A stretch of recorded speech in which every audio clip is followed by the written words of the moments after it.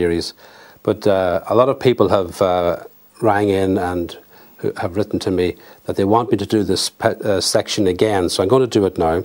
It's how to draw a boat using the figure 8. We're going to start off here. All you do is the figure 8 like this, and then we'll do another one there, we'll do another one here, and another one here. Now at this stage you can't see any boat, but if I do that, you can now start to see where the boat is going to appear. So if I join that up like that and take that from there up, now you can start to see the boat. I'm going to reverse this now because you have these two sides. So if I take it here and come back like that and like that, and again, now you can see the boat either way. Let's just take it a stage further now. We'll go back to the first one here like that, and then you cut off the back of the boat like that. Might just be that straight actually, like that. And the same then for this side here. You get your marks in and then cut off the back of your boat. So then your boat shape, if we take it from here, goes like this. From there it runs down to here, across here, and that little piece there. And then you can, with a little bit of artistic flair, you can just bend it slightly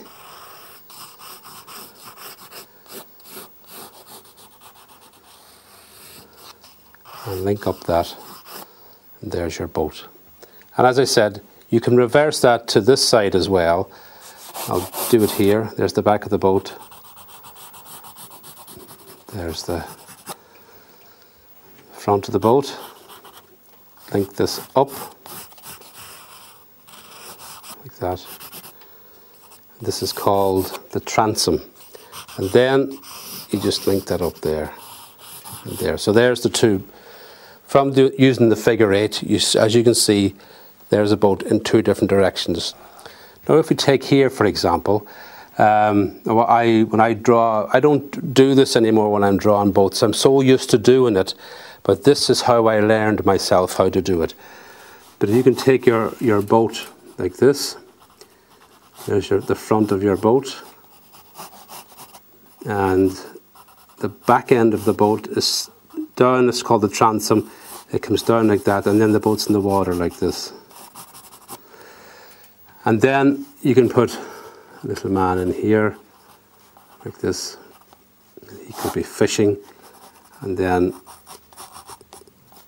from that then you can start to build up a picture of what you're trying to do. Now you could add in, if you wanted, a distant headland like that, maybe a little bit of something here. So as you can see, you can build up a picture within a picture very, very quickly. I'm just going to put a little bit of colour on that just to show you what I mean. Just take a little bit of blue, a little bit of sky there. Just going to do this very quickly.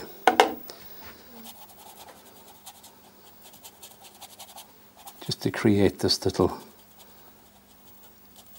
vignette. Vignette's a small painting. Now, same colour, maybe a little bit darker maybe, just for the mountains area. And again, we don't want to go overboard here, if you'll pardon the pun. And what I'm going to do this time, I'm going to bring that mountain down to about there.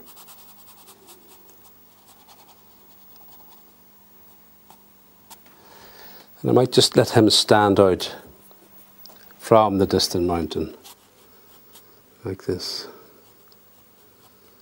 Now this is what's called counterchange. The counterchange is putting light against dark, not in the pub after you ordered a pint waiting for the barmaid to come and bring back your change. So, if you just take it like that, now you can see my man is highlighted here. I just want to get a swipe of colour in front of him now.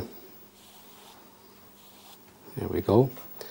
So we have our sky, our distant mountains. He's standing out now against the dark areas. And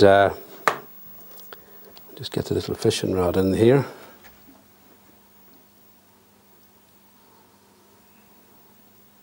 So as this starts to dry, we can put his darker tones now on top of that. So we'll just do that now. So our indigo, a bit of water.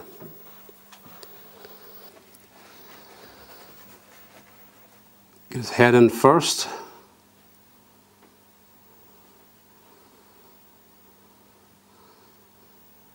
There's the body. I want to get the boat in.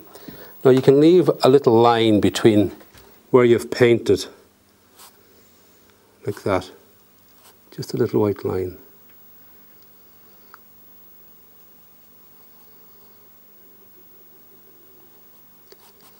Get him in the water like that.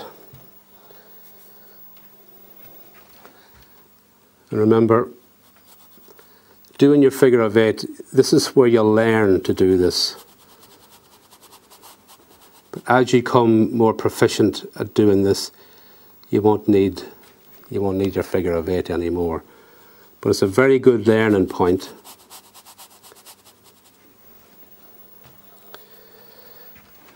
And here, we get our reflections in.